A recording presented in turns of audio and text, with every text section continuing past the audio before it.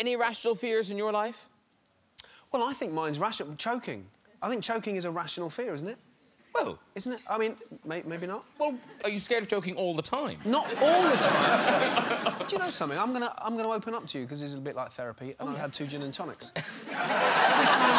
Every time I have an avocado, every time I cut through an avocado and I see the stone, I envisage that stone being lodged in my windpipe.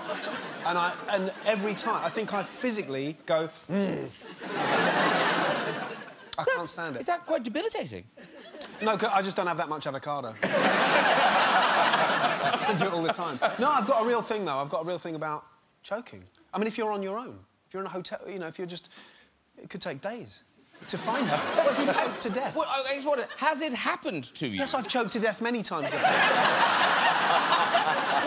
No wonder you're scared of it. Yeah. No, it has happened to me. Oh, you have choked? On food? Yeah, and it's scary. It's a horrible... Did somebody dislodge it? One time they did, actually. It was... I did that show, Never Mind the Buzzcocks, and one time I'd had too many of those crisps.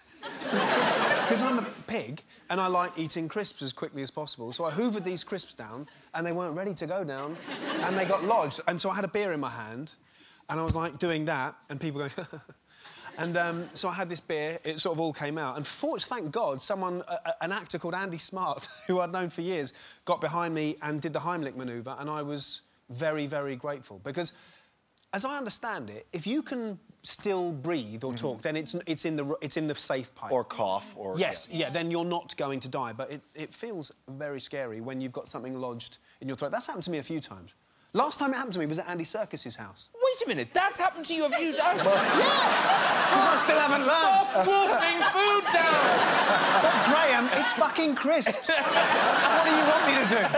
I'm not going to chew that shit. I'll have to devour crisps. What's a crisp? Is it like a donut? Potato chips. Oh. Yeah. Potato chips, yeah.